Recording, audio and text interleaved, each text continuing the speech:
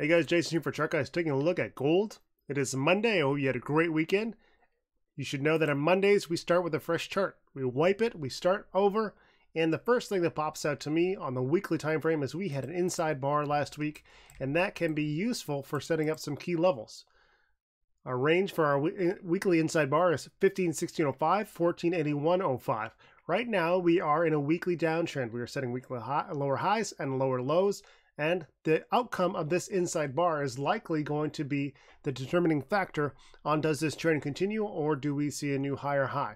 If bulls are able to break over the high of 1535.58, that will look at changing that overall weekly trend back into the favor of the bulls. Right now, things are bearish, ever so slightly, following this big run up.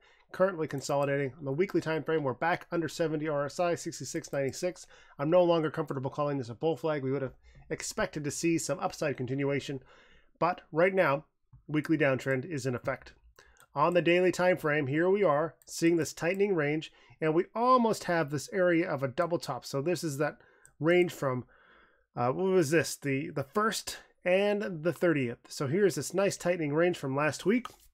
We do have an area of double top resistance around 1519 to be aware of, and we also have this area of double bottom support acting in favor of that inside bar at 1480.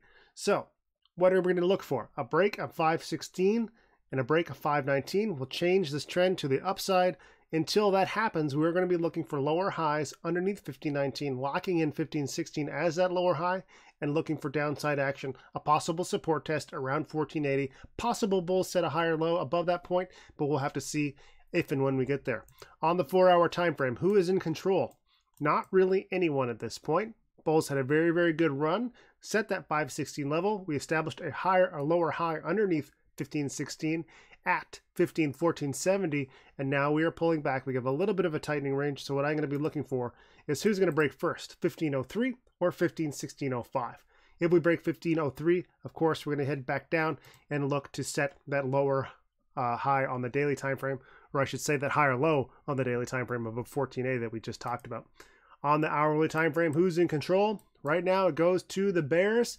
Lower highs, lower lows, anything under 1514 on this little upswing is going to be a lower high, and we're going to expect downside continuation.